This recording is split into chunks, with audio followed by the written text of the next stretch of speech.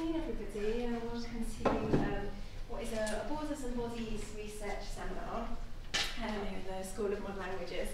And I'm delighted to welcome Seattle-based artist A.K.Segan and our very own Marc Schweissinger, who's going to talk, both of you are going to be talking today. And the talk is going to be divided into two parts. So in the first half, Akiva will be presenting artworks from his Under the Wings series, which has been a work in progress since 1991. Akiva is the Education Director of the International Shoah Art Museum. In 2003, he began the Companion Sightseeing with Dignity Human Rights Art Series to help bridge the gap for students between the history of World War II and intolerance, hate crime attacks, and current conflicts, wars and genocide. And he describes the two series as a restoration of dignity to the memory of those persecuted and murdered. And in the second part, German lecturer here in the School of Modern Languages, Marc Schweissinger, will introduce some literary texts, representations of the Holocaust from the perspective of the victims and not the perpetrators. And this kind of collaboration, you're both going to be working on Marc's book, I hear, which also dealing with literary representations of the Holocaust. Okay, so I'll pass you over to our speakers. Thanks.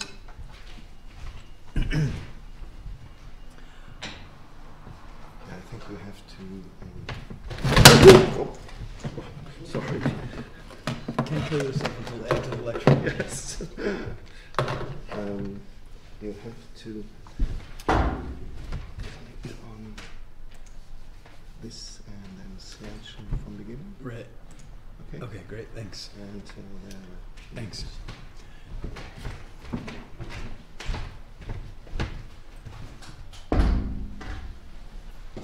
A little bit of text with some of the works interspersed.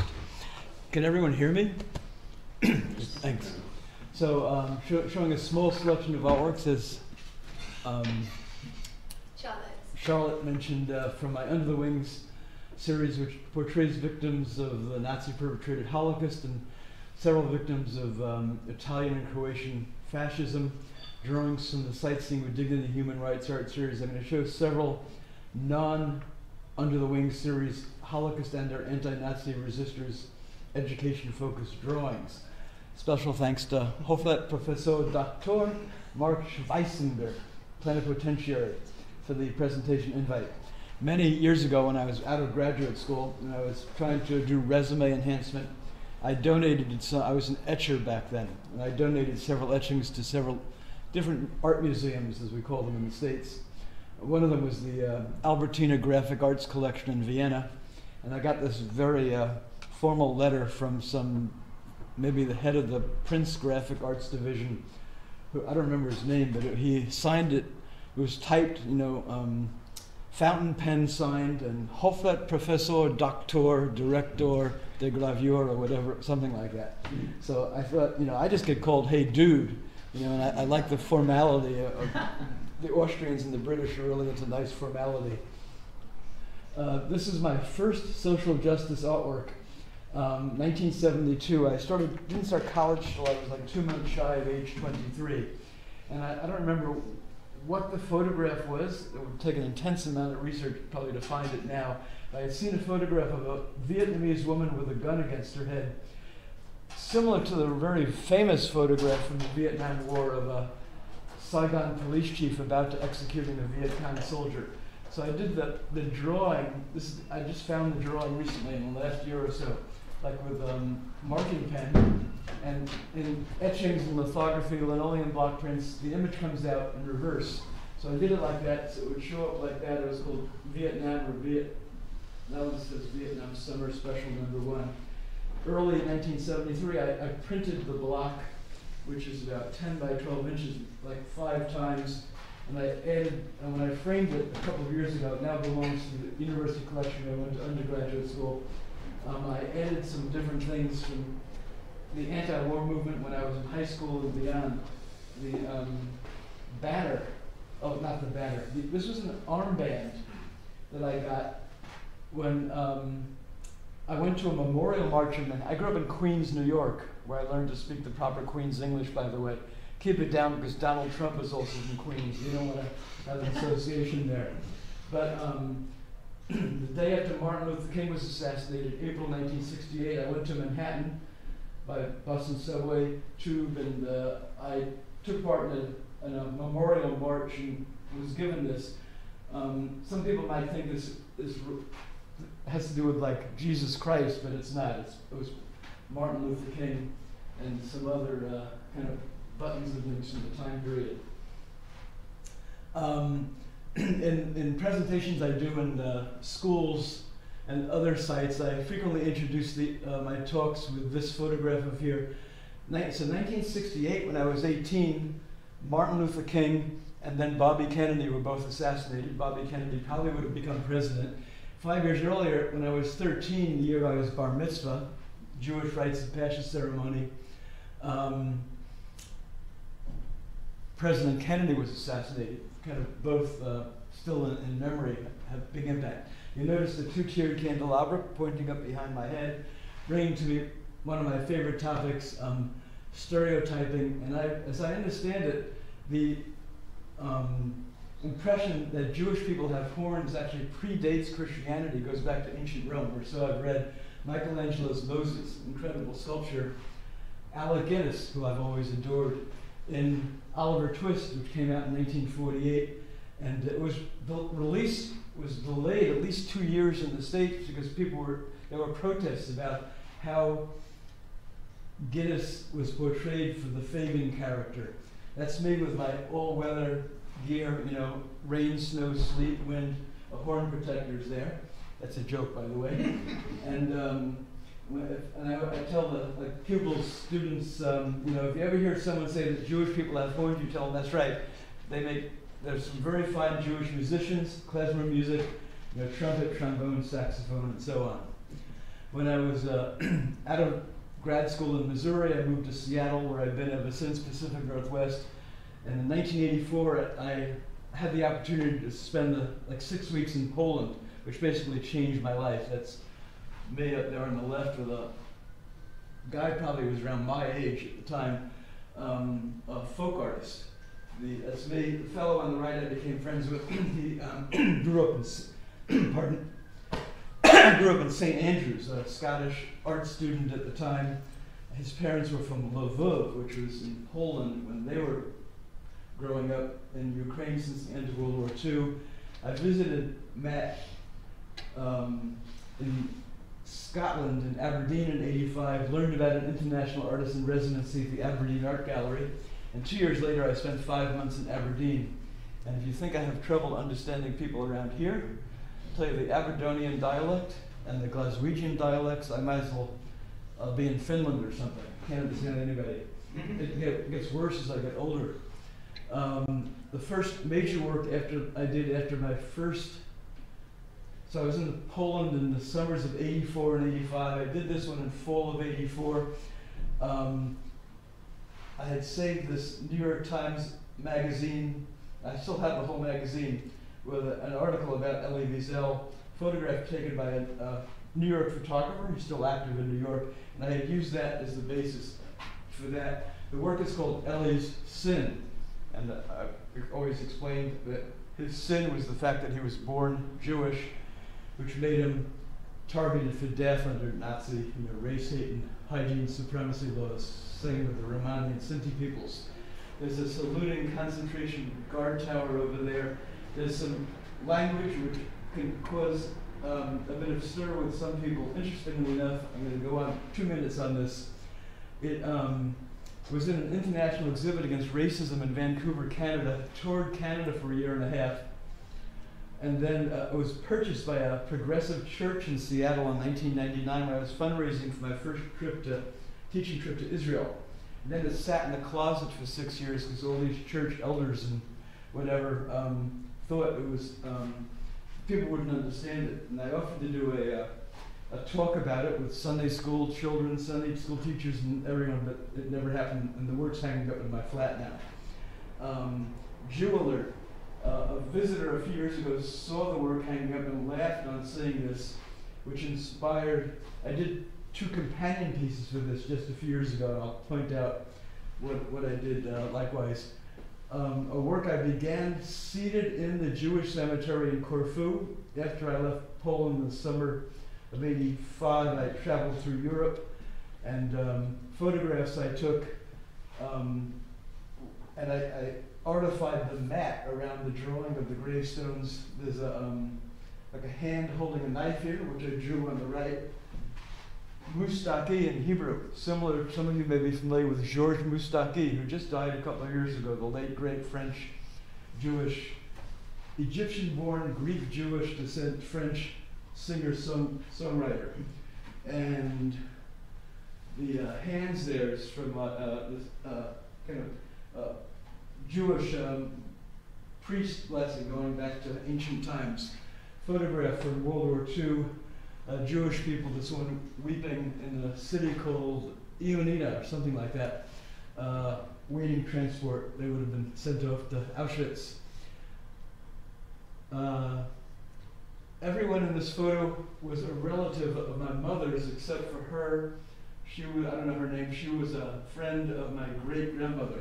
They lived in the Jewish old folks home in Białystok, Poland. I don't know their names either. The man and his son, the boy and the girl were first cousins of my mother. This guy was their dad, and he was a brother of my mother's father. This is the girl and the boy.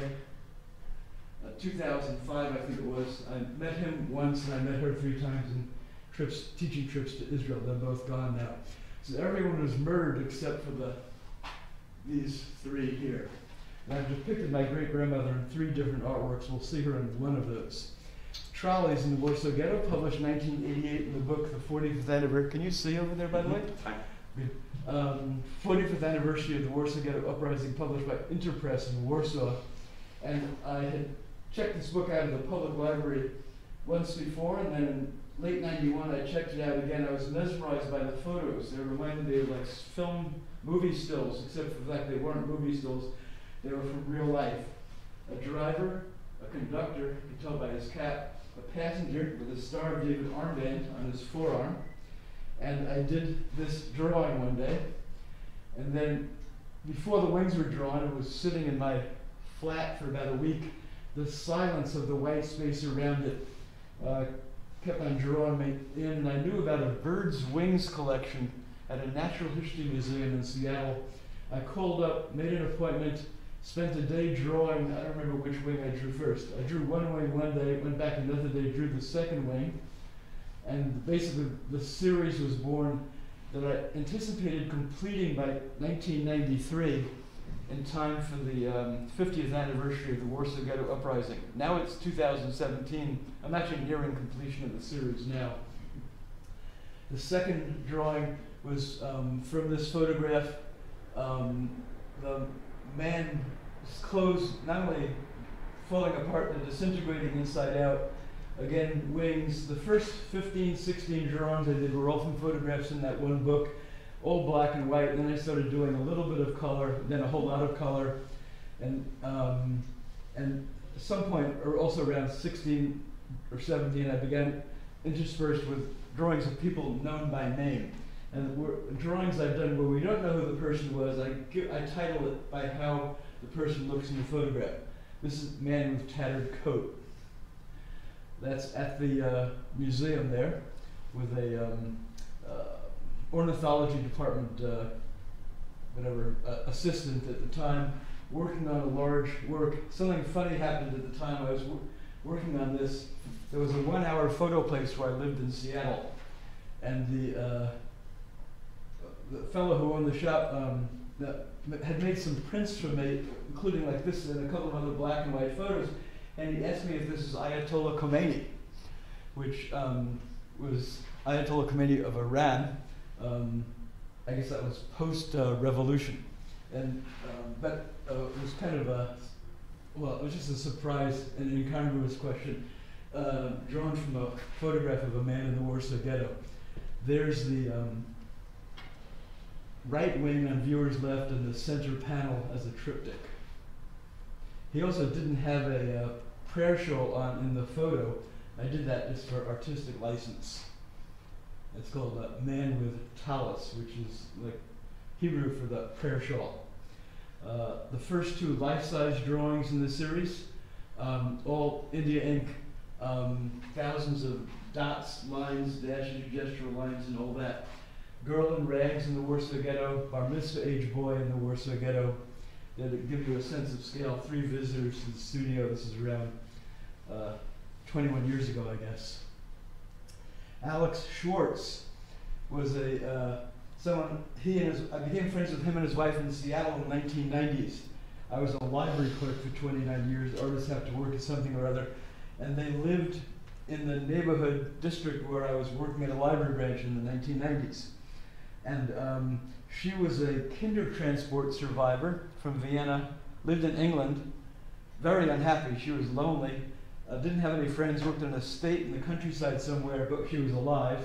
Alex had gotten out on a visa to America from Vienna, and they met in New York sometime, I guess, late 1940s or early 1950s.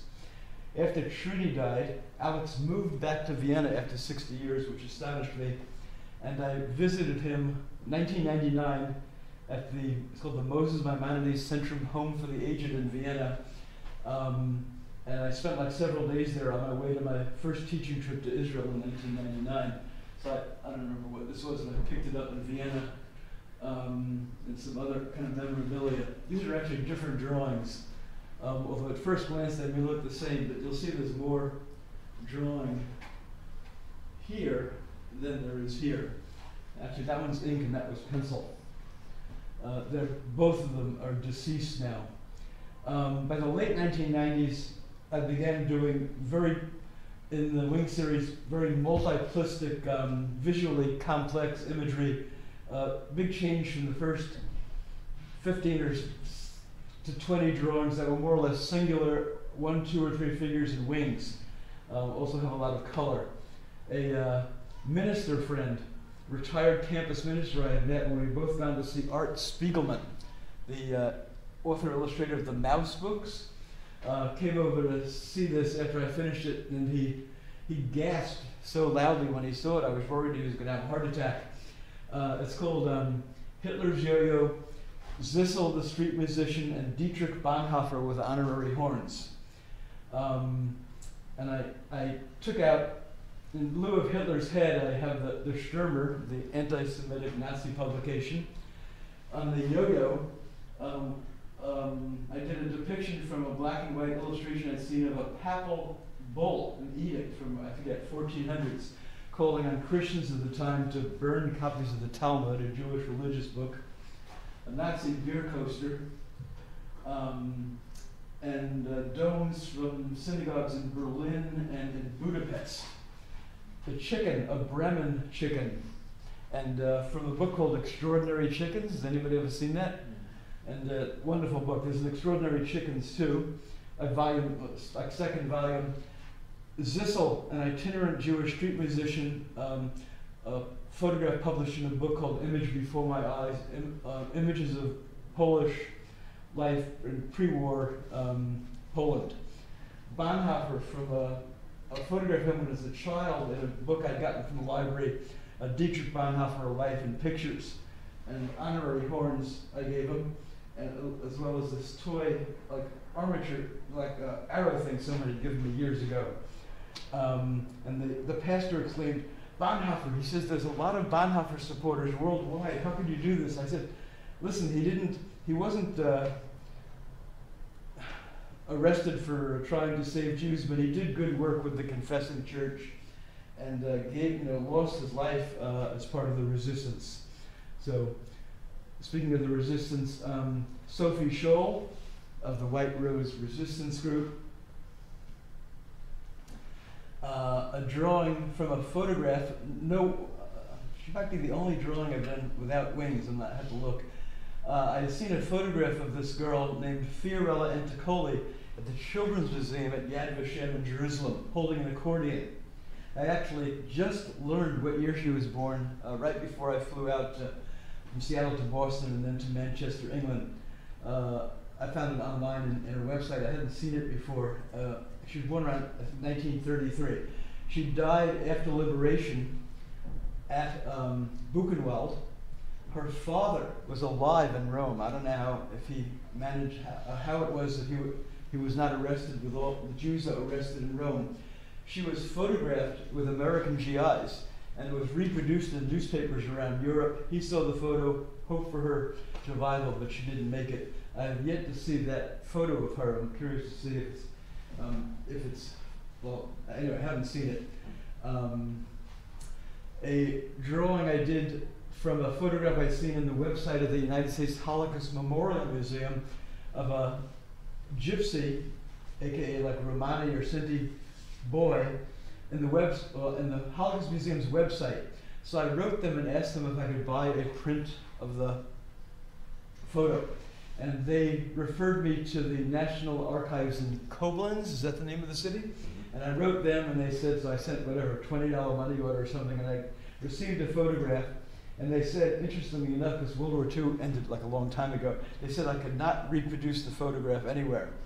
Naturally, I can reproduce my artwork and have this kind of, my imagination, this almost like a unicorn but without a horn there. This whatever fantasy animal, flowers, plants.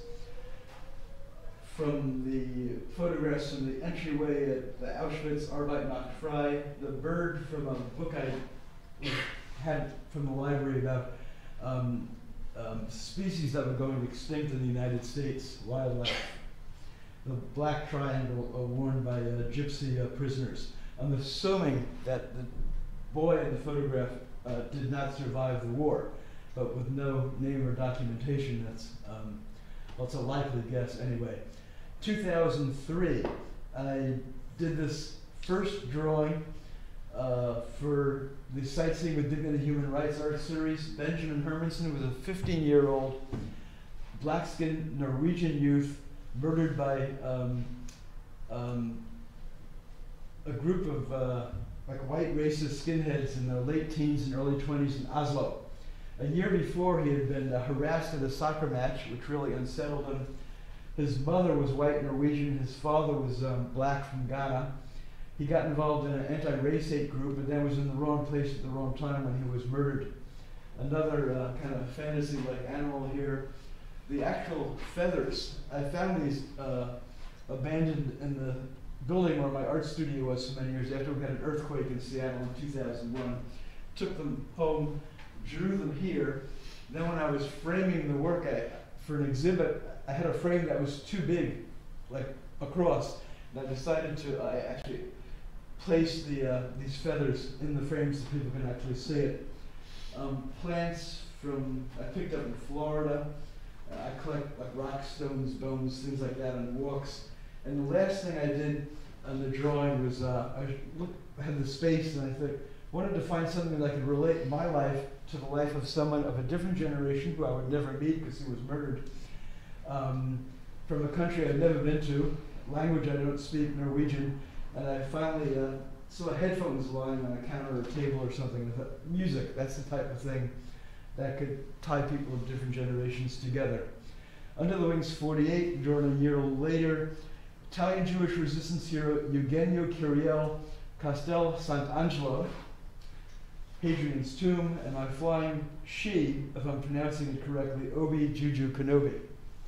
I had this work, we'll see in a second, an exhibit at Pacific Lutheran University in Tacoma, near Seattle, in 2003. I gave a talk to a bunch of German lit students, and all the other drawings in the exhibit was in the university library were just straight black and white drawings, and then there was this other work, this one, and they didn't know what to make of it, and it was an interesting kind of Q&A I had with the audience there of students. The word she got in the title, I was reading the late Nigerian writer Chinua Achebe's Things Fall Apart at the time, and I learned about something that I had no knowledge of, like a Nigerian pre-colonial village society. She was like everyone had their own personal god, which is how the title came about. With this clappity-clap wind-up chicken toy that a former girlfriend had given me, and which you see there, a bunch of dreidel spin toys from the Jewish holiday called Hanukkah flying around. Alex Schwartz, the late Viennese refugee Jewish survivor friend in Seattle, linoleum block print I did from a small drawing I did of him in Vienna. So three of those in the overall work. And Curiel was murdered by Italian fascists. What year was that? 1940. Oh, right towards the last months of the war. Desnos from France, Robert Desnos. We would say Robert Desnos, a surrealist poet, the author of thousands of radio commercials, and a literary music and art critic. There is a poignant passage about his last days after liberation at Terezin, aka Theresienstadt, the Nazi prison camp in Czechoslovakia. In the text of the book, there's the cover of it by Anne Weiss, Eyes from the Ashes of Auschwitz. I met her at my first teaching conference at Yad Vashem in Jerusalem in 1999. She had gone to the Auschwitz death camp memorial site museum, got permission to view thousands of photographs that have been saved by Sonderkommandos. And she photographed about, I forget, maybe several hundred of them. Then she spent 10 years crisscrossing the globe trying to find out who the people were in the photographs. And one of the photographs is a photograph of Desnos inscribed to someone who had it evidently with him in his clothing, inscribed to someone by first name who would have been murdered in the camp. That's a lino cut I did last year of Desnos, which I have a part of one of his poems written as kind of the title going around it. And this is called Sorrows of Love and the Intolerable Absence of Powerful Emotion, La Pathétique, coming from also something that he wrote. And you can see the whole title there. And in lieu of wings, as he was surrealist, I decided to do, I took several different drawings from old sketchbooks. This one I had done in Scotland, like from a bus or train in 1987. Ship from fishing boats in Seattle, and other things.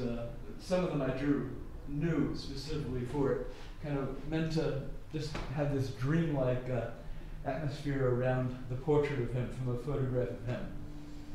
An early drawing from the Human Rights Art series. I don't know her name, a Cambodian woman and her infant murdered at a killing center in Phnom Penh, 1977 or 78. Here's another drawing I did, also Khmer Rouge. I took the title from something that I read about the Khmer Rouge.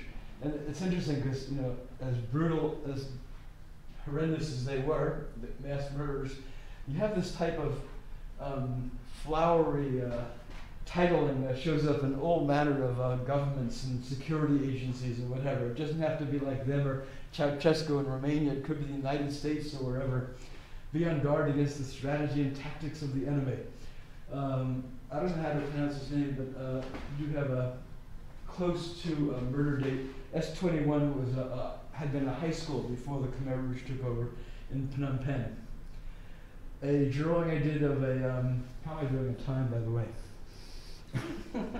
Good, thanks. A mosaic drawing.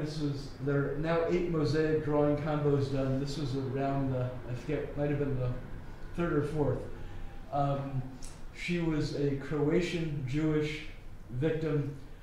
Her nephew was a year older than me, born an Israeli guy raised in Haifa, now retired as a math teacher at Ithaca College in upstate New York, where I had gone to a lecture 2002, I think it was, and I had met him, and I asked him if he had any family photos when I found out his family history, and he sent me a photograph of his mother and his Aunt Mira seated in a park in Sarajevo in 1937, and his mother's hands were on his Aunt Mira's waist.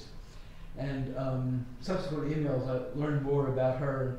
So she was raped, he said, and murdered by Ustashi fascists around 1942, and drowned. And when people have asked me, why is she upside down? They say, well, the artwork is right side up. Upside down, right side up is all a matter of how you want to go to visual perception. But when I think of people drowning, similar to when I think of people, let's say, like falling out of airplanes or whatever, they could be going any which direction. So that's kind of how that happened. I have the Hebrew alphabet going around here and then continuing over here. There are rocks and stones and a bone that I picked up and walks around Jerusalem on the bottom, including a rock I picked up at the cemetery I walked into where Oskar Schindler is buried. I remember someone back in Seattle asked me, how could you take a rock out of a cemetery? I said, listen, in Israel, the Palestinian territories, Gaza, the West Bank, there's no shortage of rocks and stones. They won't miss it. This here didn't, because of the grout that I chose, this came out really not as defined as I hoped it would. I should have used like a dark grout. But it was from a photograph in a book called Synagogues Without Jews. I had met the couple who authored it at another conference at Yad Vashem, and from a synagogue in Serbia. This here, one of these kind of funky fish creatures that show up in different works of mine from time to time. Rita Rosani, the dome of the Great Synagogue of Rome, a Bayer Leverkusen aspirin container from Berlin, a menorah lamp that's in the center, bought in Jaffa, which is a kind of mixed Arab-Jewish city near Tel Aviv.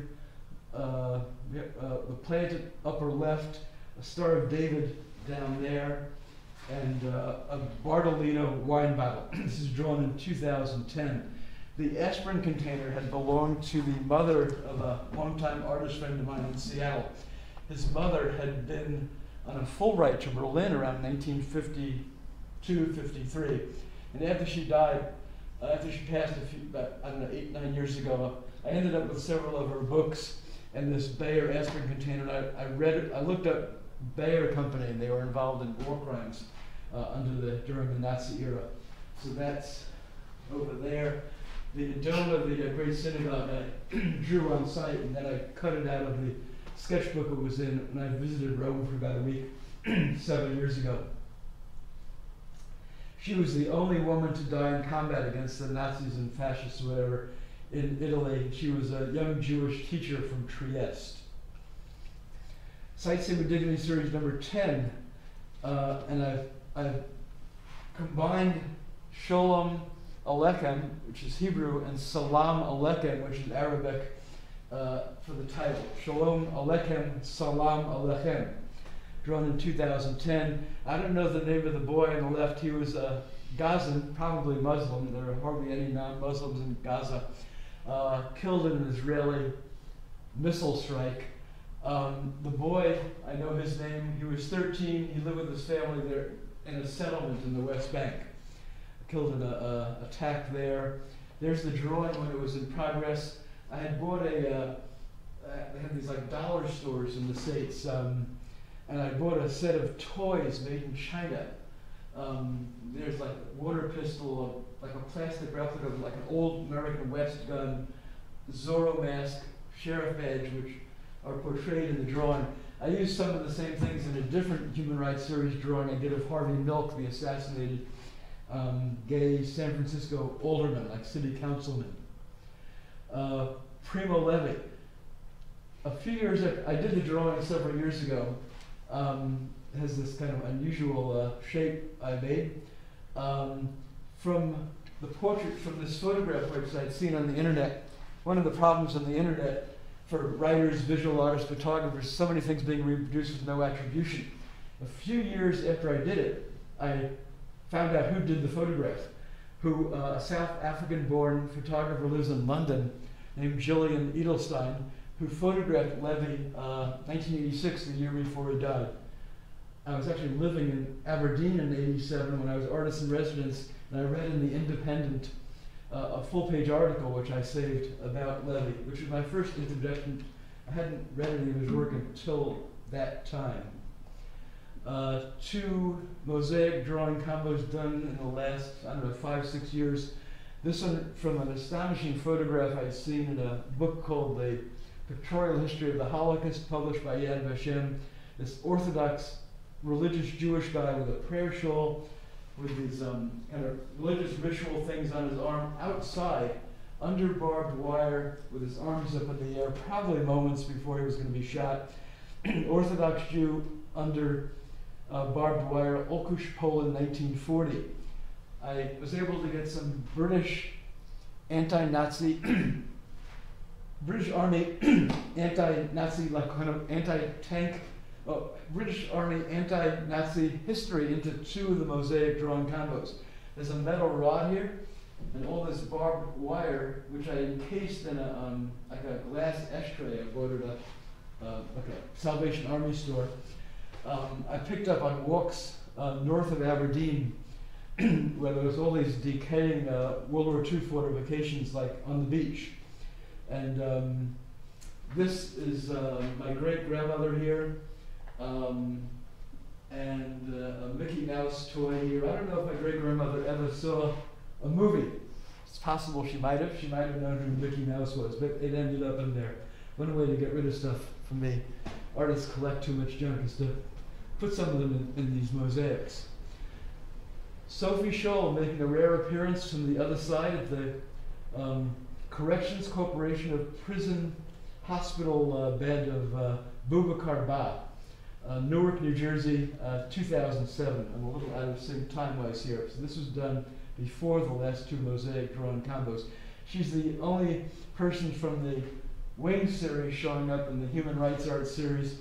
I read a big New York Times article about this guy. He was an immigrant from Guinea, had overstayed his initial visa, had gone back to see family in Guinea, West Africa, was arrested when he came back to New York, and ended up in this contract prison run by the United States Department of Justice, where he died after having hit his head on the toilet in his cell, and then was ignored by guards despite like vomiting and foaming at the mouth.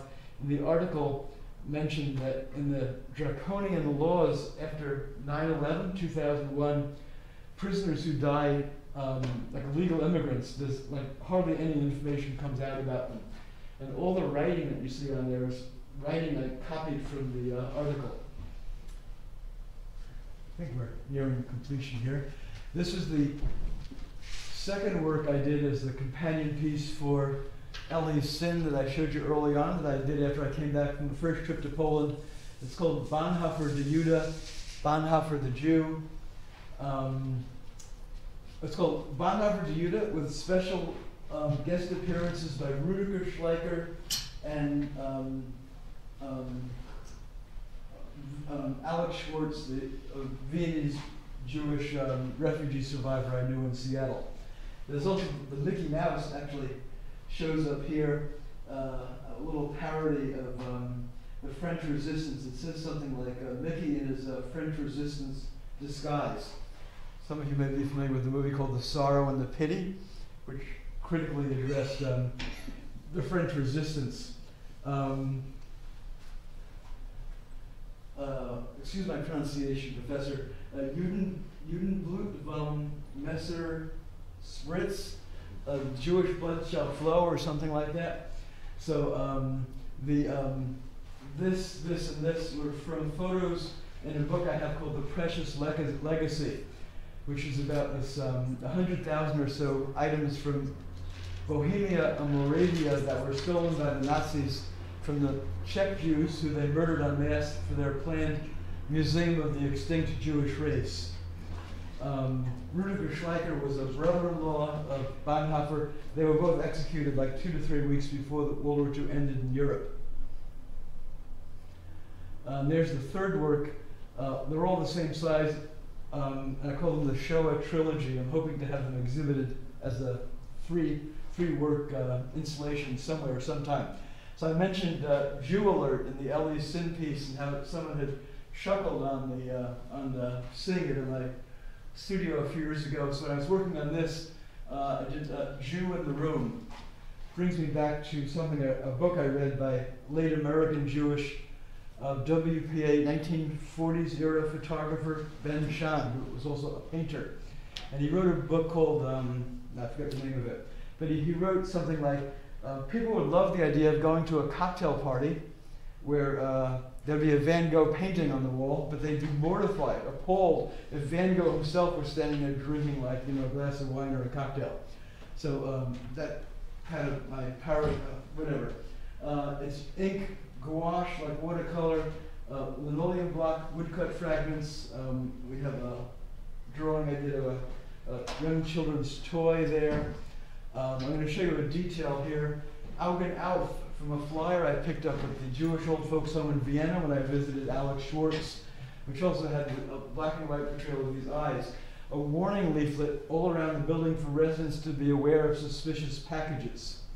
You'll notice Hebrew writing in my great-uncle's hair. Liebel, who had moved from Bialystok area, lived in Berlin, was married to a Jewish woman named Hindel. They lived in Berlin, had 2 children, born in 1923 in the late 20s. I don't know the names of the kids, but they all vanished during the years of the Holocaust. Here's a close-up. This is kind of a takeoff from the movie Cabaret. Some of you may be familiar with that. Joel Grey, Liza Minnelli, Willkommen, Mesdames and Messieurs, Vickers Jewfish, Holy Mackerel. It says sardines in Hebrew, and the writing in my great uncle Liebel's head. I'm going to go back one really quickly, just to give you an idea of how much detail there's. All these little heads, mouths, nose, and eyes there. The Hebrew writing in written Yiddish, which I copied from the photo at left, see on top there, in the hair of the portrait of my great-uncle Liebel, is seen in ink at the top of the photo. I'm repeating myself, sorry. Translates to Malbish Aromim, members of the clothing of the Naked Society, Chelm, Poland. That's the book, and I still see their faces when I saw the photo. I'm guessing this was probably taken around 1900 to 1910, something like that. So these would have been probably better off town members. It looks like they have clothing and shoes here to give, collected for indigent people in the city in Chelm. Another drawing from the Human Rights Art Series. Chico Mendes was a Brazilian rubber tapper, environmental defender, and Amazonian rainforest defender, shot to death at age 44 in 1988 by a rancher. And also sometimes use other artwork I did that I began in Poland in 1984, which was not conserved properly.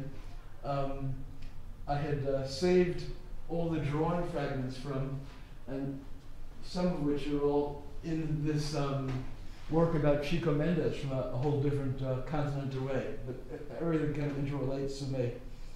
The plants drawn in my flat, which doubles as my studio and storage all in one. I saw this photograph on the internet, was mesmerized by it. Multiple amputee seated outdoors awaiting deportation to Nazi death camp. I think it was at Chelmno. And I was struck by the tactile quality of everything in her garments, like this blanket, the blouse, her shirt, the rope holding I don't know, like a metal bucket or something. Armless, legless, even the scarf has tactileness. That's the drawing when it was in progress. After I completed the work, I did find out, I didn't know if she was Jewish or non-Jewish. She was would have been targeted for death either way by the Nazis as either being Jewish or as an amputee. So it's called multiple amputee awaiting deportation. Actually, she was in Lodz in English, Łódź in Poland, and here's where she was seated in the photograph. And now we are nearing the end here. 2015. Sorry, what was her name? What was her name? I don't know her name. You didn't? Don't know her name. The only thing I was able to find out is that she was Jewish. I don't even know if she was Polish, but she likely would have been.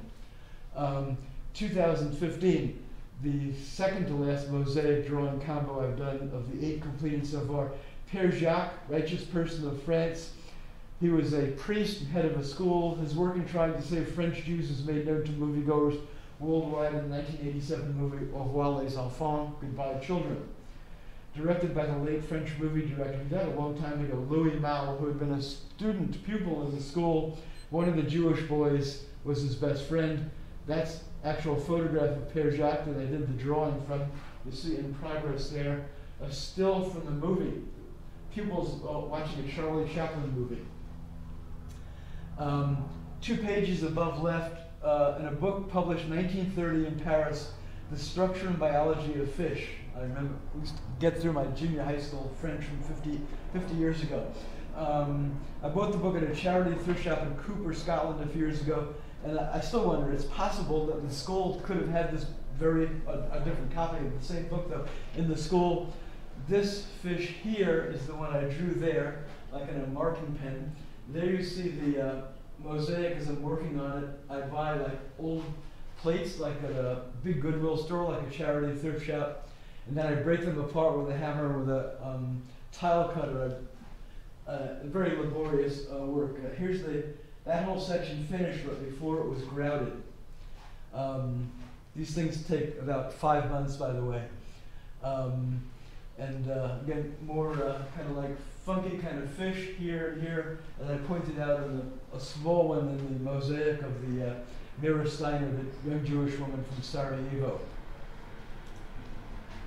This also from a walk a couple of years later in Newborough, north of Aberdeen in Scotland, where I picked up more tools like from these British Army 1941-42 fortifications. The drawing on the bottom is recent from the Human Rights series. Elizabeth Blanche Olofio was a radio journalist in the Central African Republic. She was targeted by gunmen in, I think it was 2014, died a year later of her injuries. The drawing on top was a landmark, made the 25th drawing in the Human Rights Art series. I just completed it like this winter. And I've merged 2 people of different ages and different backgrounds. Fernando Brodsky was 22 when he was murdered by the Argentinian Air Force in 1979, thrown out of a plane probably over the Atlantic. Maura Clark was a Maryknoll missionary and nun in El Salvador. She and 3 other nuns were raped and murdered in 1979 by El Salvador National Guardsmen. And actually, after I did this, just recently I read a New York Times book review about a new book about her life. I wrote the book reviewer and the author of the book just a few weeks ago, but I haven't heard back from them yet. I sent them a photograph of the drawing. I thought they might find it of interest. Now, just about at the end here. The periodic table, excerpt from the chapter Iron. Note, Levy's use of the word gay predates its current usage here, as it means happy. He was the son of a mason and spent his summers working as a shepherd. Not a shepherd of souls, a shepherd of sheep, and not because of Arcadian rhetoric or eccentricity, but happily out of love for the earth and grass and abundance of heart. He had a curious mimetic talent. And when he talked about cows, chickens, sheep, and dogs, he was transformed, imitating their way of looking, their movements and voices, becoming very gay and seeming to turn into an animal himself like a shaman. I love this passage. A number of editions of the book in English. Primo Levi on the left, Sandro Damasio on the right. Sandro Damasio, that's the photograph I used for the drawing, which we'll see in a sec. Seated on this rock ledge, it makes me dizzy looking at it standing here, like several thousand feet up. This would have been in the mountains either north or northwest of Turin. What is that mountain range called? Like in the northwest. Turin. Around Turin, yeah. Turin. There's the work of the 8 mosaic drawing combos. This is the only one where I've drawn a wing in the drawing part. It's covered with plexiglass and sealed in. And I decided to, in lieu of his hands, as seen seated in the photograph, like on his knee there, I decided to engage in a little bit of a visual equivalent of Latin American literary magic realism, like in Latin American writing. And I drew a horse's head because of his love of animals, as Primo Levi described. And there you see there. a work I did this past November when I was home for about 5 weeks with bronchitis. Excuse my pronunciation again. Schöpfung und Fall, the title of a book by Dietrich Bonhoeffer, Creation and Fall. Anti-Nazi German Protestant resistors Dr. Hans John, Justin Friedrich Perls, and 3 demon apparitions, which are here, here, and on the upper right there. This area here was from a photograph of Tegel, if I'm pronouncing it right, Tegel Cell, this prison near Berlin, in the suburbs of Berlin, where there were like political prisoners and so on imprisoned by the Nazis. I did 2 drawings very recently for exclusively for primary school audiences, and especially as refugees are in the news so much, and Islamophobia and all this business going on in the news worldwide. This was the first one, The Sea Monsters and the Sailing Ship St. Louis, 1939. The ship left Hamburg then with about 900 Jewish passengers for Havana. About 20 were actually able to get into Havana, and all the rest, it went near Miami, Florida, near Nova Scotia. The Americans and Canadians both turned the ship away, and all the remaining passengers, let's say like 880 of them or so, were disembarked in Antwerp, Belgium. The British did very good, thank you Great Britain. They took in a number of the passengers. Of those that went to France and Belgium, a number of them perished, like at Auschwitz and elsewhere.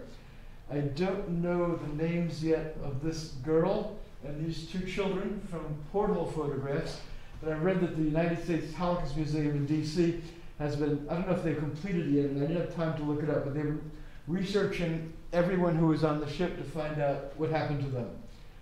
This man, young man, he was 22 when he died at Auschwitz. He was 19 when the ship left in 1939. I read about him in a book by his nephew, who's a fellow my age, and named Martin Goldsmith, who did classical music on the radio for years, not as a performer, but as a programmer. And he wrote a book about his parents, who I believe are gone now. They were both German Jewish refugees who made it to the States, and this man was the brother of Martin Goldsmith's dad. His name was Klaus Helmut Goldschmidt. A symbolic portrayal in a porthole there of the entryway of Auschwitz and the signage, and we've got like these sea monsters, like here, little one there, and this big one engulfing the whole ship there, and another one here. To conclude with something upbeat, the speckled North American gefilte fish. I don't know if anyone knows what gefilte fish is here. Yes. Thank you. One of 4 drawings I've drawn so far for a proposed educational children's picture book on saltwater and freshwater gefilte fish. So I've actually merged the speckled North Atlantic gefilte with like a Hanukkah menorah for fun. And it says like speckled North Atlantic gefilte in Yiddish, which is in Hebrew letters. So that's it. Thank you very much.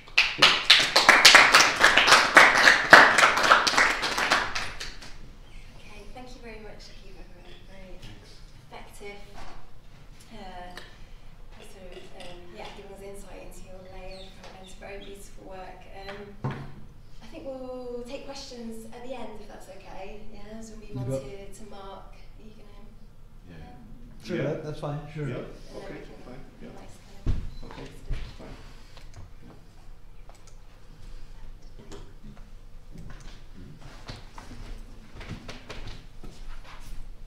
Oh, sorry. Sorry.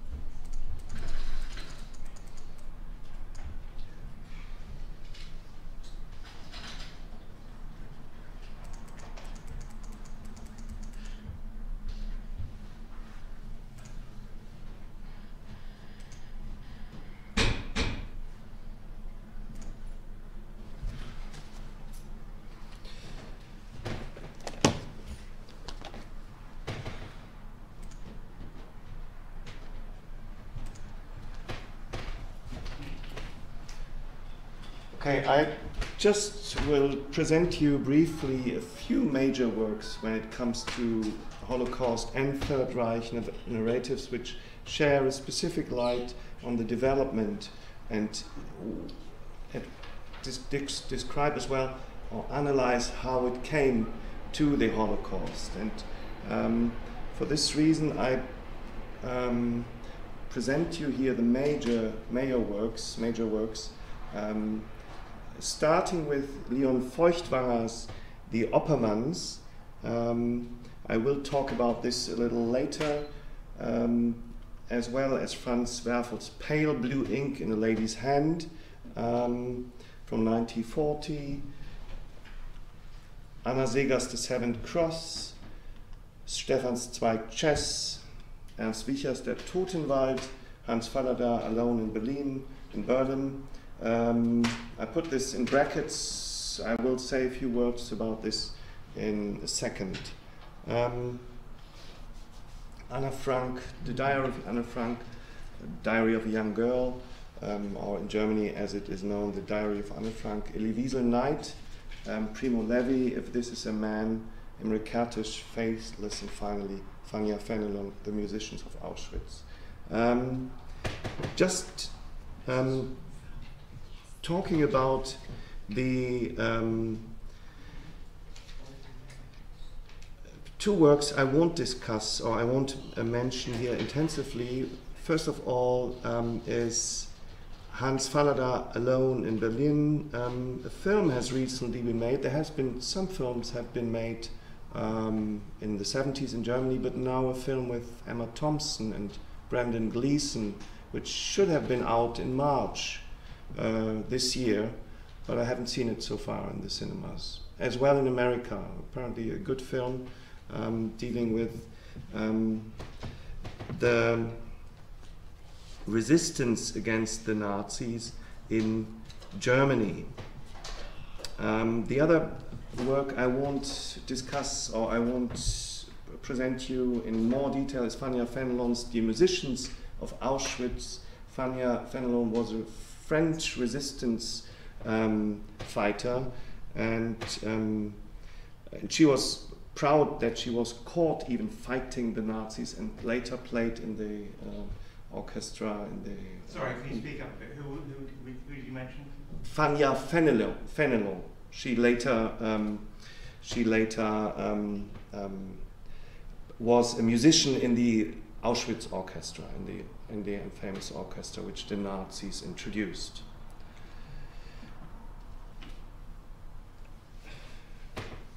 So here are the writers' connection with the Holocaust. Most of the works are written by victims. Some experience the death comes directly. Levi Wiesel Kertész, as an Hungarian friend told me I have to pronounce him Kertész, not Kertész. Wichert Fenelon, and survived it. So they survived it. Anne Frank, of course, did not survive. Others emigrated, Zweig, Segers, and Feuchtwanger. We come back to them. And Fallada was in and out of a mental institution. Fallada was not Jewish, and he has a kind of ambiguous relationship to the Nazis. But since Primo Levi praised this work, especially Alone in Berlin, as the greatest book ever written about German resistance to the Nazis, I wanted to mention it here briefly. This is about a normal bourgeoisie family in Berlin who lose their son and then become resistance fighters by placing postcards everywhere over Berlin. And of course, at the time, the Nazis were well organized. They got caught and are murdered too. It is based on the real family Quangel. In the book, the family is called Hampel, but originally they are called Quangel, and they lost not their son, but a relative, cousin or aunt. And they were not very educated, so their postcards are full of spelling mistakes and so on, but you could see the resistance they had here against the Nazis. And I saw the trailer of the film with Emma Thompson and Brendan Gleeson in the main as main characters, and I thought that might be worth watching. Now let's talk about one of the first books published on the Third Reich and how the Nazis took over in 1933. This is Leon Feuchtwanger's The Oppermans. It was published in 1933, but fully imagining the future of Germany over the ensuing years. The Oppermans tells the compelling story of a German Jewish family confronted by Hitler's rise to power. This prescient novel strives to awaken an often unsuspecting, sometimes politically naive or else willfully blind world to the consequences of its stance in the face of national events, in this case the rising tide of Nazism in Germany. It's good to know that Feuchtwanger's books were burned in 1933 by the Nazis when they came to power. So, and he was fortunately on a reading tour in the USA and did not come back and couldn't be prosecuted. His house was plundered by the Nazis. This is a picture of Leon Feuchtwanger. The New York Times on March 1934 wrote on the Oppermans, "The story of the Oppermans appeals to our reason, our sense of justice, our indignation. Its addresses to the German people who will not be allowed to read it, urging them to open their eyes, and it is addressed to the world outside, bearing the message, wake up, the barbarians are upon us." This is the really important point here. The story told is a story who is can be studied these days in many other surroundings, so it is a real story. Feuchtwanger said about historical novels, this is a picture of Bertolt Brecht and Leon Feuchtwanger in exile, Brecht, another refugee, a communist who had to flee from Germany. They wrote scripts there for films living in Los Angeles, so the USA gave them shelter, but most of their scripts were never made to films. However, they found a place to live there and to carry on writing. And Feuchtwanger is important to us because this novel, The Oppermans, is indeed a novel who deals with a whole generation of people who loses everything they possess. And it is a generation who was only re-established in the last 40, 50 years. In the beginning it was quite difficult to give back what they had because there were still old Nazis sitting on their belongings, on their property. What is Feuchtwanger saying about historical novels? Asking the author of historical novels to teach you about history is like expecting the composer of a melody to provide answers about radio transitions. So he's not teaching about history, he's saying, but his novel, The Oppermans, is really very, very telling when it comes to the first years of Nazi dictatorship, when it comes to the fear, oppression, and tyranny we have to expect. The next writer, important writer, is Anna Segers and her work, The Seventh Cross. She had a sharp eye or a keen eye for the circumstances in Germany at the time, and she as well analyzes and presents the fear, oppression and brutality accurately in her novel, Even While Abroad. She wrote The Seventh Cross in the year 1942, I think she finished it. She lived between 1900 and 1983, and after exile in South America, she returned to the GDR like Brecht and remained there. The Seven Cross is a very interesting work because it deals with the first years of the Nazi dictatorship, and it does this in a telling way. Written in 1939, first published in 32, it was published in 42, sorry, a mistake. The Seven Cross presented to a still doubtful, naive America a first-hand account of life in Hitler's Germany and the horrors of the dead camps. 7 men attempt an escape from Westhofen. After the escape, the camp commander erects 7 crosses, 1 for each. Only one, the young communist Heisler, survived, not by cunning or superior skills, but through the complicity of a web of common citizens unwilling to bow to the Gestapo and forced to make decisions that will determine the character of their future lives. There was a film made, I showed you the picture before, in 1942, The Seventh Cross, with Spencer Tracy, who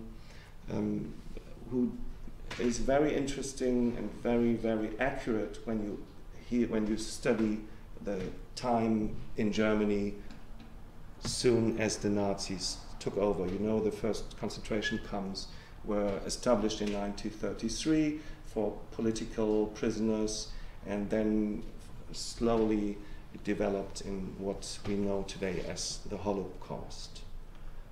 Another work I want to mention in this surrounding comes up a little later, but one quotation from Anna Segers from the Seventh Cross. Much later, someone telling about that morning said, the bringing in of Wallau made upon us prisoners about the same impression as the fall of Barcelona or Franco's entry into Madrid or some other event that showed clearly that the enemy had all the power in the world on his side. The novel, The Seventh Cross, is told from the perspective of the prisoners inside the camp. The 7 prisoners escape, and the commander puts 7 crosses up, and 6 prisoners are captured. 1 remains outside and survives. Wallau is the storyteller in the film, not so in the book. He is one of the 7 who escaped. The storyteller in the camp, so the reader experienced this. The storyteller is in the camp in the book, so the reader experienced the story from his perspective. In the film, we have a voiceover as storyteller, so we have somebody from outside. Well, when you read the book, and that's why it is probably so brilliant, because you find yourself in the position of one of the prisoners. And fear with them what's going on outside. The other book I wanted to mention by Anna Segers is Transit. It deals with the Nazi dictatorship and tyranny from another position. This is a book who tells the story of many different characters. Having escaped from a Nazi concentration camp in Germany in 1937 and later a camp in Rouen, the nameless 27-year-old German narrator of Segers' multi-layered novel ends up in the dusty seaport of Marseille. There, in the giant waiting room of Marseille, the narrator converses with the refugees, listening to their stories over pizza and wine. The storyline depicts perfectly well the atmosphere of fear and anxiety and of people without papers trying to escape before the approaching Nazi army in France, or before the Nazi army could catch them. So we have quite a few famous people in this situation who tried to get papers and tried to escape by ship from Marseille to South America or the United States. Franz Werfel, a writer I mentioned already, and I will come back to him in a minute, escaped via the Pyrenees together with Heinrich Mann and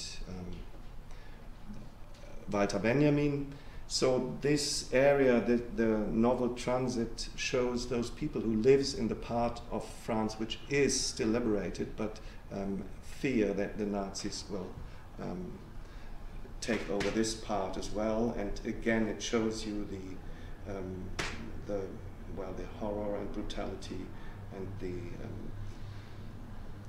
the evil Nazi dictatorship. This is another book dealing with the first passages of the Holocaust now. It's by Franz Werfel and called Pale Blue Ink in a Lady's Hand. Is in many ways a prequel to what is known as Holocaust literature. It is about a long-suppressed love triangle between Leonidas Tachetzi, a high-level Austrian career bureaucrat, his younger trophy wife, Amelia, and a Jewish woman from his past, Vera Wormser, with whom he had fallen in love when she was 14. After his marriage, Leonidas encounters Vera in a German university town where she is studying philosophy. He makes a promise that implies marriage but drops out of her life entirely to return to comfortable existence, until one day when a letter arrives addressed with Vera's unmistakable handwriting in pale blue ink. Leonidas, the main character here, is presented as a diplomatic but at the same time as a coward. He does not want to, his relationship with Vera doesn't bother him too much.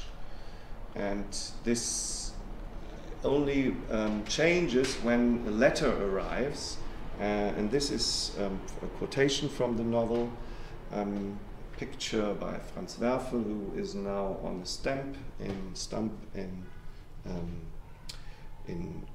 Austria. A letter arrives here in this novel, a harmless request letter, but in this harmless request Vera had informed him that she had a grown son and this son was his. So he had an affair with Vera but dropped her and stayed with her his rich wife. And as soon as he realized, oh, I might have a son with Vera, for a moment he intends to be brave and stand up for his son and for the rights of his lover, but as soon as he realizes that Vera doesn't ask him to help for his son, but for a son of a friend, he turns back to his old habits of ignorance.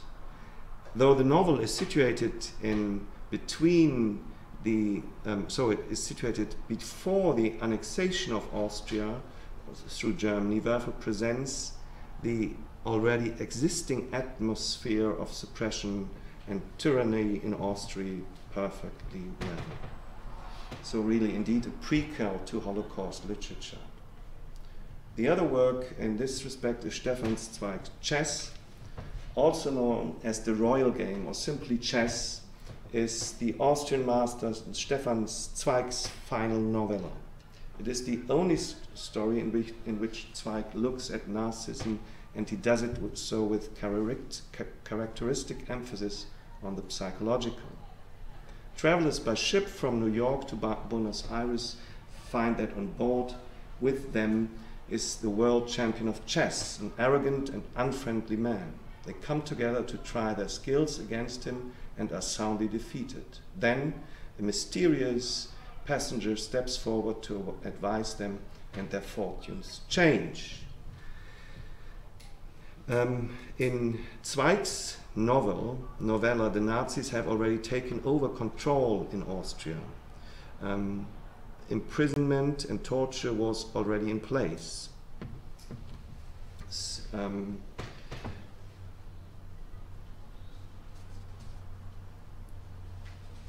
I read you one passage from the novella. I wasn't allowed to sit down in the anteroom where I had to wait on my feet for 2 hours. There was a calendar, and I can't tell you how, in my hunger for the printed word, for something written, I stared and stared at the one number, those few words on the wall, July 27th.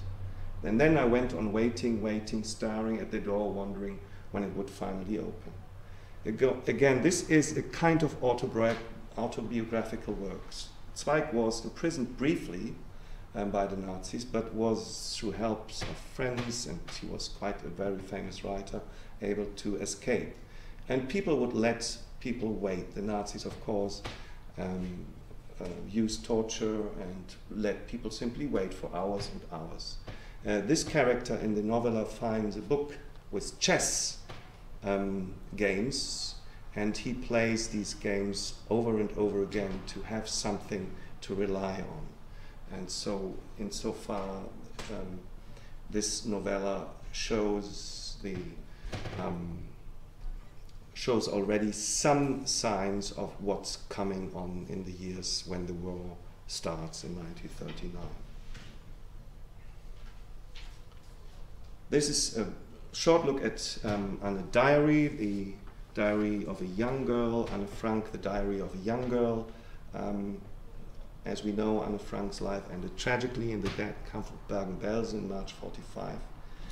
3 months later, she would have been 16. 2 months later, Holland was liberated by the Allies. What we know of her brief life was found in her diary, abandoned on the floor of her family's hiding place in Amsterdam.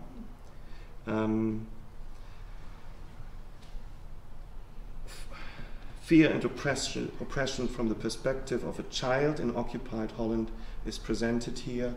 Again, the first steps towards the Holocaust. And we reach it now with the work of Elie Wiesel, Elie Wiesel's Night.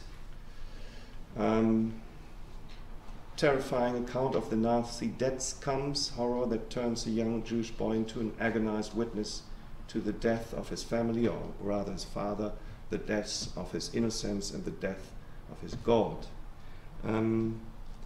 Important in this novel, or we have to talk about the term novel a bit more later, before I've finished in a few minutes.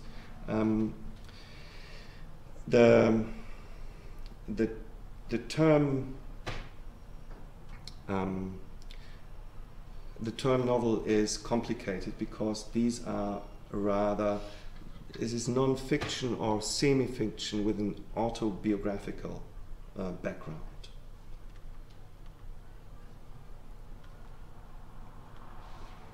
I saw other hangings. I never saw a single victim weep. These withered bodies had long forgotten the bitter taste of the tears. This is from Elie Wiesel's Night. It is situated directly in the concentration camps in Auschwitz and Buchenwald. And this passage leads to the sequence in the book where a boy is hanged and one of the prisoners asks, "Where is God?" and another one answered, "He is hanging just there." So the loss of all faith is obviously here. This is an etching by A.K.Segan of Elie Wiesel, which shows our ongoing cooperation for our new book on the Holocaust literature, or on Holocaust literature. And this is a passage from Daniel R. Schwartz on Wiesel's Night. In Night we see dramatized the process of the narrator's developing into his role of ethical witness in the face of historical forces that would obliterate his humanity, his individuality, and his voice.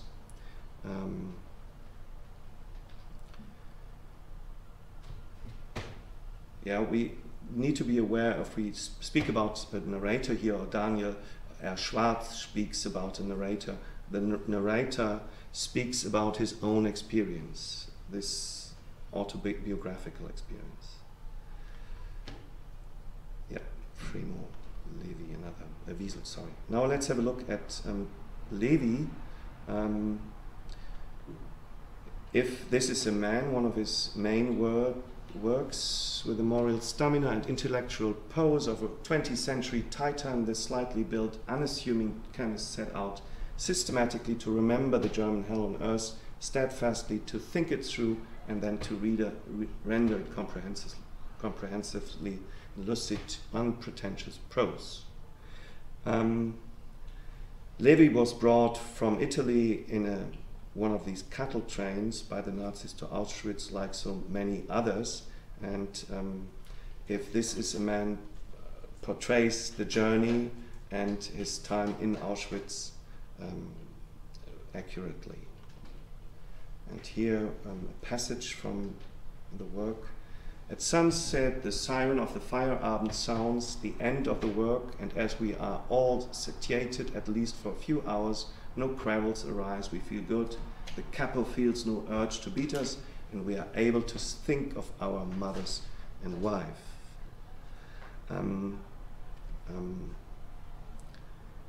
This description of apparent normality is telling enough to the small through the small passage, and the capos feels no urge to beat us. The painting, again, the drawing is by A.K.Segan, and Daniel R. Schwartz is saying on the language is the protagonist in Levi's books, the means by which he seizes light from darkness. For him it is the means of creation and understanding, to the antidote, the one antidote to chaos. Finally, Imre Kertész' Faithless was the first English translation of a moving and disturbing novel about a Hungarian Jewish boy's experience in German death camps and his attempts to reconcile himself to those experiences after the war. A short passage from this work, but neither stubbornness nor prayer nor any form of escape could have freed me from one thing, hunger. I had naturally felt, or at least supposed I felt hunger before back at home. I had felt hungry at the brickyard, on the train, at Auschwitz, even at the Buchenwald, but I had never before had this sensation like this protractedly over a long haul, if I may put it that way.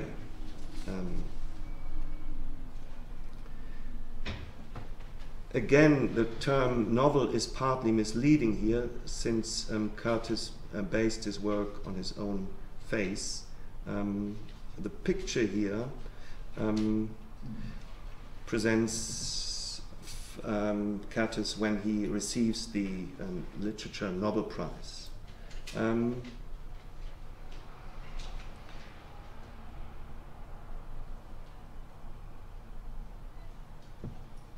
One more passage from this book. This is almost the last sentence of the book. Yes, the next time I'm asked, I will write about the happiness of the concentration camp.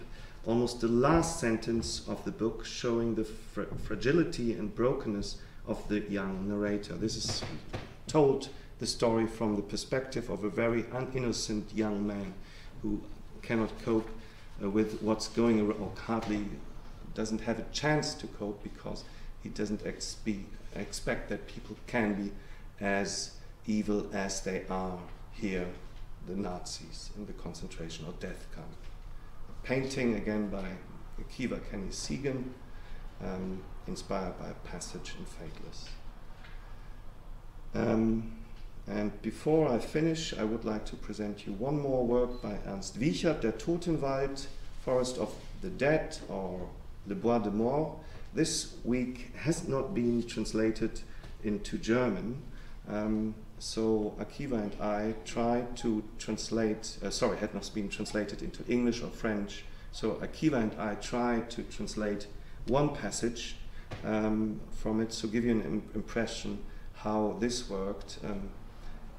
Wiechert as well was in Buchenwald. He was never in Auschwitz, but in Buchenwald, and he speaks about the gallows and the presence of the gallows at one point, where he's saying what was most eye-catching at Buchenwald at roll calls was a wooden staircase leading to a gallows in the center of the camp.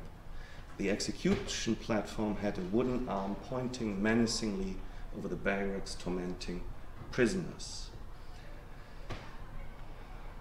that's a free adaptation of the German original, so this is a book which probably might be translated at one point by one of our translation study students into English or French or any other European or world language.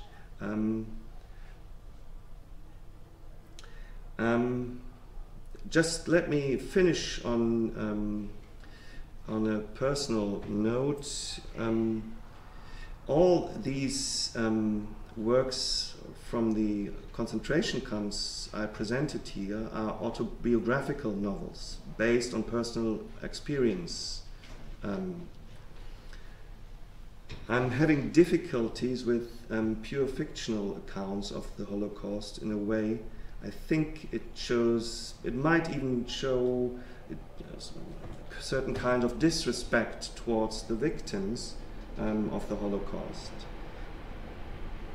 It is significant that in the works of Levi Kertész, Riesel and Wiechert, the Nazi murderers in the death camps are nameless and don't have any qualities.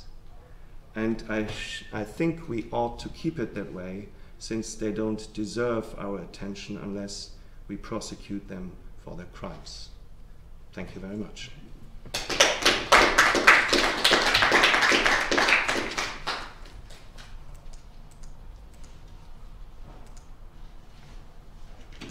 Okay, so thank you to both Marc and A.K.Segan for really fascinating talks. I'm really looking forward to this book collaboration. Can I invite you to the front and we can open it out to questions?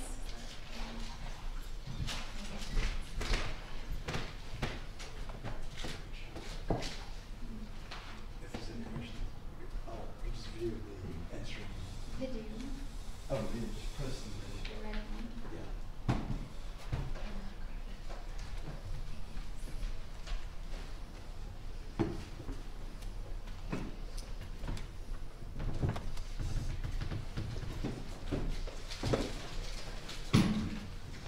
Okay, so questions, Oh.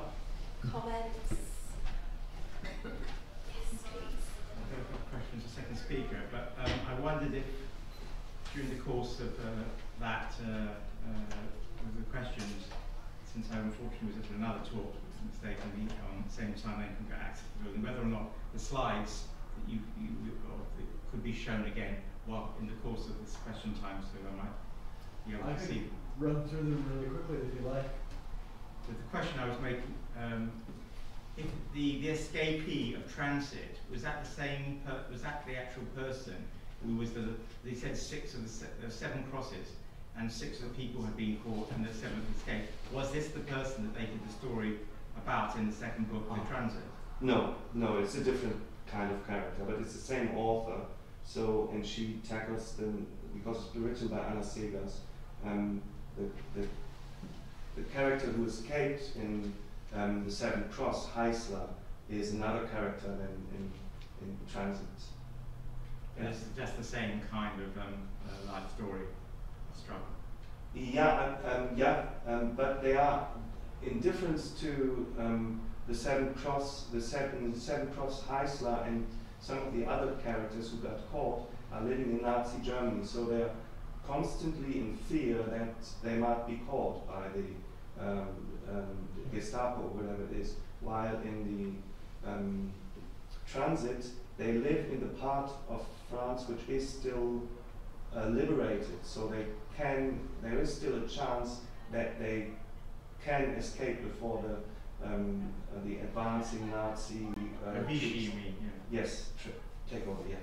And Stefan Zweig, you said he was being locked up, but you said that he managed to get out through people exerting some influence because he was influential. I didn't quite understand how, having been, seen to be some kind of threat to Nazis, he'd be locked up and then yet be able to escape. There were quite a few, like A.K.Segan as well, and I know a few more, but not from the top of my head. They were originally questioned by the Nazis for a long time.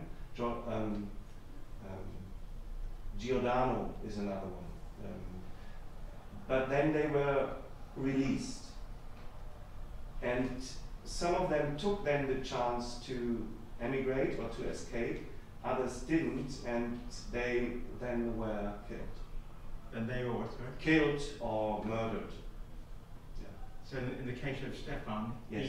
he was locked up, did you say, for a while, or just questioned? I think He was just questioned. Oh, right. He's not like the character in his novel, where he, the character in his novel was locked up for a long time in chess.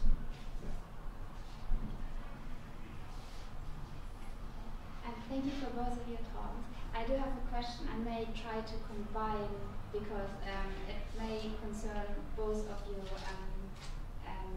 presentations. I hope at least I can make the frame. What I found interesting, Marc, was that you're saying that they are autobiographische Novellen. And I wondered if you could even approach it from a more different angle in terms of seeing them as auto-fictional novels, because I would slightly disagree and say that in seeing them as literary accounts, you bring more justice to them than seeing them as only so-called autobiographical novels. And the reason is that way because lots of these authors are not so in a normative sense the literary discourse. I mean, A.K.Segan is a bit, but most of them are so-called minority literature. A bit like Hans Fallada is maybe more likely like A.K.Segan, but even still, they're not the common research interest in German literature. And I wonder if that is also, it's a very interesting mechanism, because if you compare to Ernst Jünger in Stallgewittern, which is literally just, like a recount of his diary, but it's like huge research and is often seen as like the big, like account about war, anti-war writing. And whereas if it comes to so-called minority authors, or like particular women, Jewish and people of color, black authors, it often seems like the account of their lives devalues their own authorship, So therefore, I wonder if one could approach it from a different angle, there would be more, bringing that justice as seeing them as proper authors instead of, devaluing them again in terms of, that is only subjective account because it is your experience. Because in a way, it's like, and then I wondered, and that's why I tried to like bring both of it together. And Haifa, you were like showing lots of these pictures. As I understood, they were like real people, right? They were like some kind of encountered in like fascism, murder, or like resistance, murder, and whatsoever.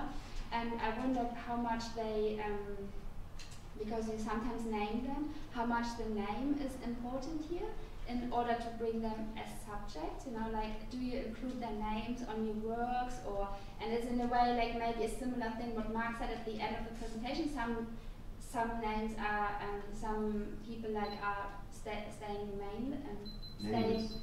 remaining nameless because they are like racist whatsoever, and the victims or the other is like changing the point. And here I understood your work as well, like bringing them like kind of justice maybe, like the ring collection. And so how much is this like important, or how much is the importance of the naming them in your work? I actually, personally, I don't like using the term nameless, and when I talk about people I've depicted in the Wings series, whose names we don't know, as I tell audiences, everyone was born to a mother and father, everyone was given a name at birth due to the happenstance of the Nazi genocides, the dehumanization of part of their process. And we could probably make parallels, let's say like in the Congo, 5 million people have died in the past, 15 or so years in the war there. And I don't know any of them by name, or it's like they're not even a footnote in terms of people's awareness of genocide and such. But so the victims to me aren't nameless. This may sound like a linguistic distinction, but they aren't really nameless because they would have had names. We just don't know what their names were. I think in terms of the let's say, thinking of the 6 million Jewish people who were murdered, and the 10 million murdered by the Nazis and fascists, I think they say it's like at least 1.5 million of those victims, their names aren't known. But anyway, that's just a distinction that I find important to point out. I don't know if that answered your question at all. It might be just a complete aside, but that's some relevancy for me in my work in terms of the portrayals I do of people whose names are not known.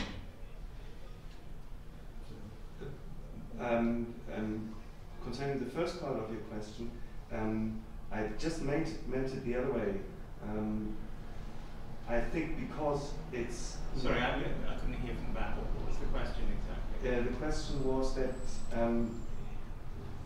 because it is that we wouldn't value the novels written by Kertész, Wiechert, Levy, and Wiesel. I mean the autobiographical novels. Because they are written from a subjective perspective. But I don't think so. I think I would rather rate them higher because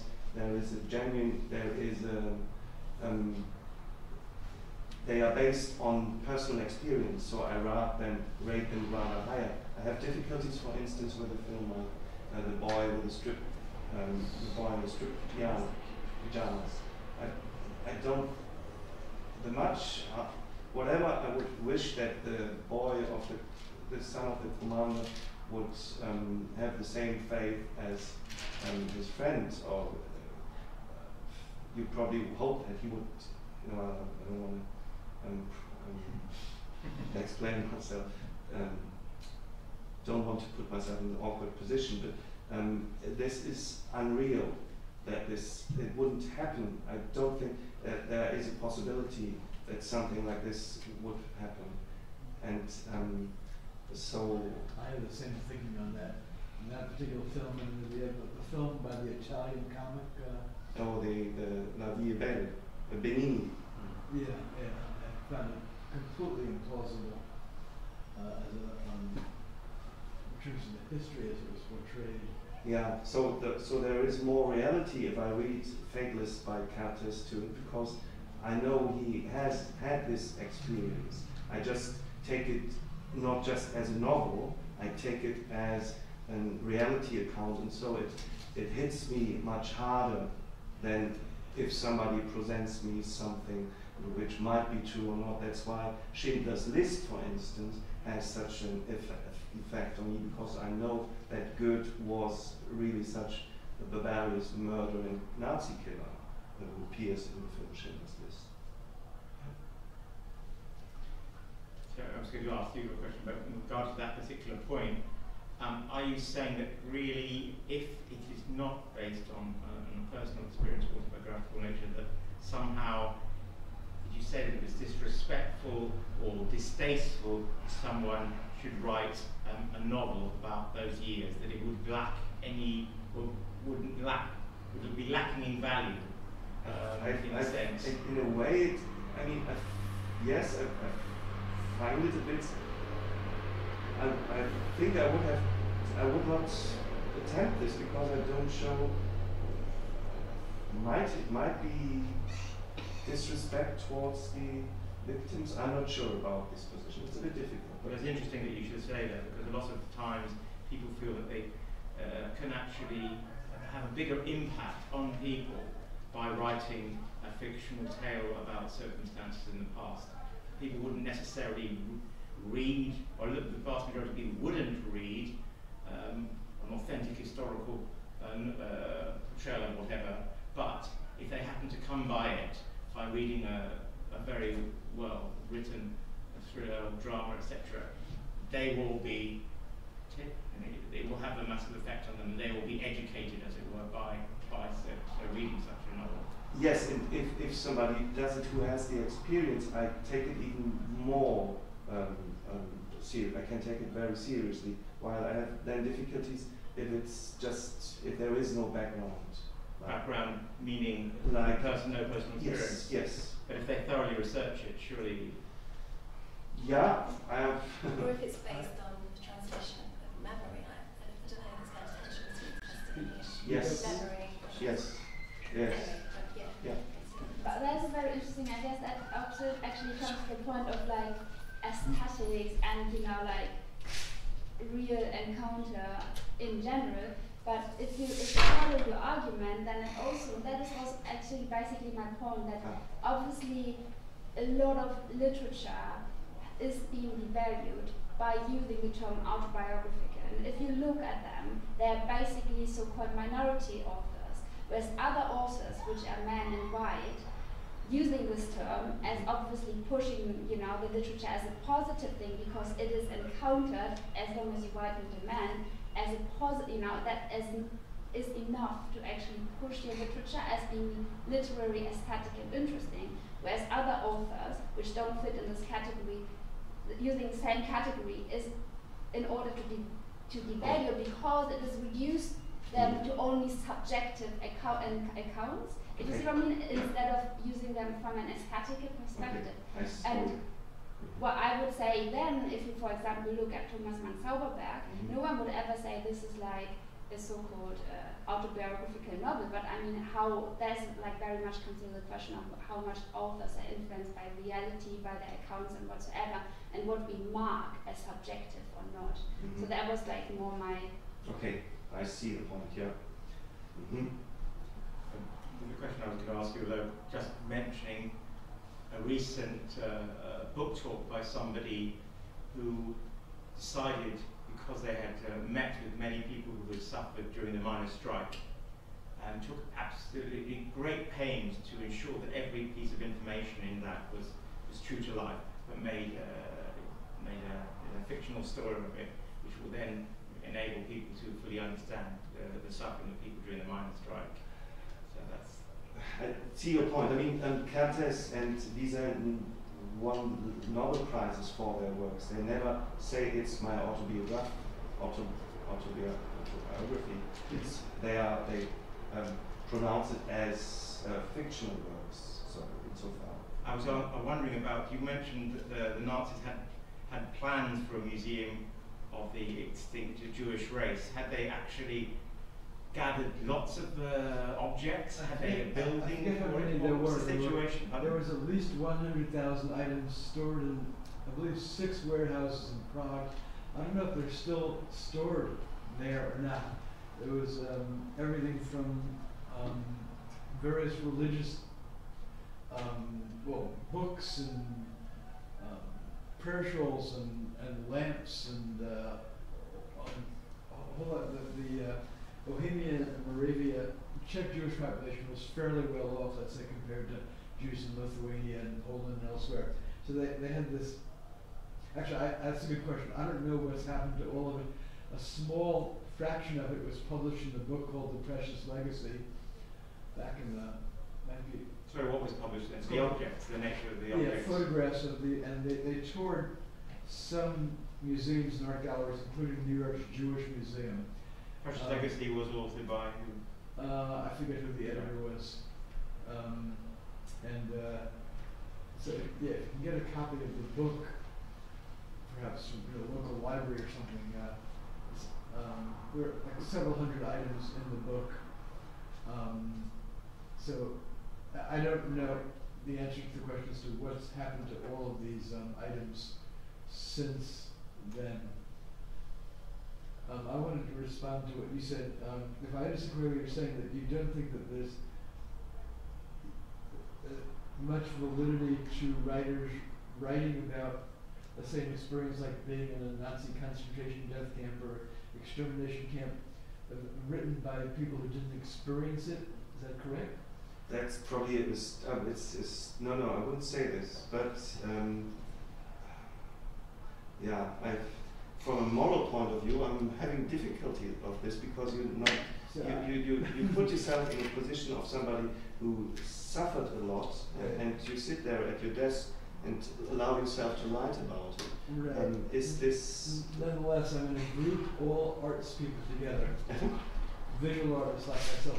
I'm now my 26th year on the Under the Wing series. Yeah. First Holocaust Education. This one was in 1976. So, and then, you know, there are like dancer choreographers who've done works. There's filmmakers. Steven Spielberg is probably my age. He was born after World War II. Yes, that's right. Other theater playwrights and so on. Perhaps I find it important and beyond meaningful that people who, there's a non-Jewish artist in his 80s now, a painter who wrote me some years ago in England, who did a whole series of Holocaust portrait paintings. But after he was alive, he was probably a child during the war years. But I wouldn't want to negate any of this, because I think it's one way to continue education on it, especially as the Holocaust denial community is growing leaps and bounds day by day, year by year.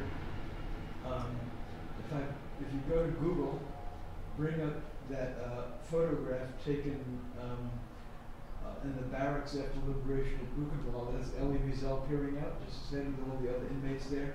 Do a Google search for that image.